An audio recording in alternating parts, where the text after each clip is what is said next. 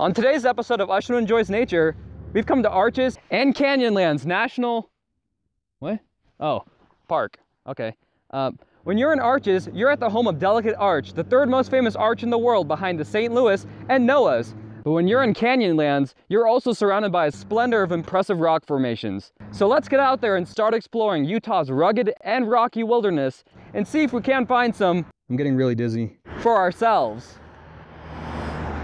My name is Ashwin, and I'm a seasoned nature expeditionaire.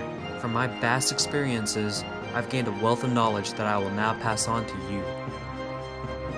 From caving in New Zealand, to discovering wild animals in Africa, from the coldest corners in Alaska, to the hottest deserts in Texas, I'll bring you along on my journey through this planet we call Earth, because this is Ashwin Enjoys Nature. When you first enter Arches National Park, you'll notice two things: throngs of people to make you really nervous while filming, and a rocky landscape dominated by a rich red color. While we usually think of rock as being brown or white or multiracial, Utah is overwhelmingly red. But how does this rock become red? See, water beneath the surface of the rock precipitates iron onto the rocks, and when the rock is completely covered in iron, it begins to rust as the iron comes in contact with oxygen. And it's that rust which produces this stark red color. So whenever you stumble upon rustic red rocks, you know you're in an area brimming with water and oxygen. There are bases, there are bases, there are bases in the rock. There are bases, there are bases, there are bases in the rock.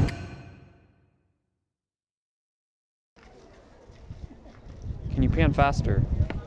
Man, that would be a fun rock to climb. Many people don't know this, but rock climbing is actually an acronym, just like scuba diving or laser tag. The first letter in rock is R, which stands for reach. If we want to be able to scale up these walls, we're going to have to be able to reach upwards. So here are some exercises that you can do to strengthen your reach. Reach for the sky, jump real high. Tie your arms to a car and drive. Grow your reach. Reach for your feet. Stand in line and order a tea. Stretch your arms. Help a short mom. Try to ask out a girl and bomb. Are you here alone? I'm sorry? Never mind.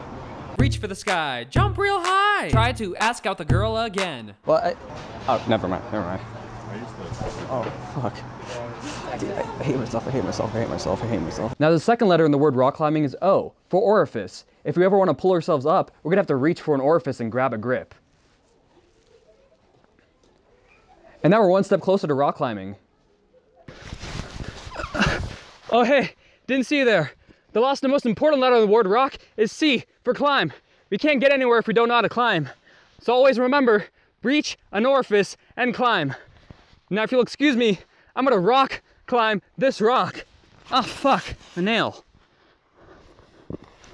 There are bases, there are bases, there are bases in the rock. There are bases, there are bases, there are bases in the rock. While taking a well-earned break from rock climbing, I finally laid eyes on the namesakes of this park, Arches.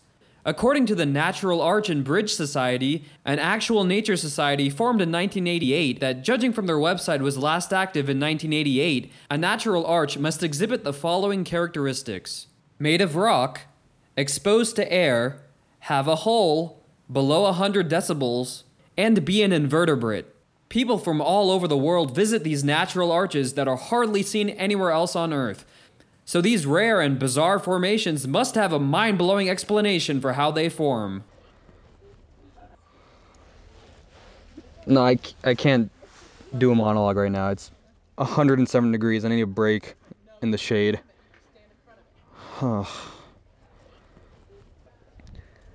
Like, why didn't you bring water? The signing star of Arches is Delicate Arch.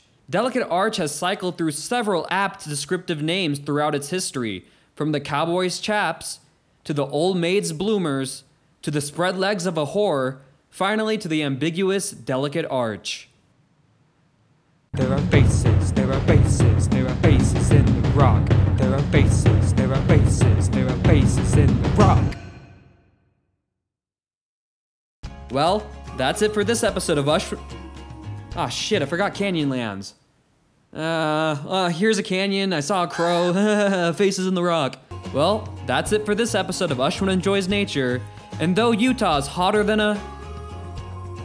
I can truly say that I enjoyed this nature.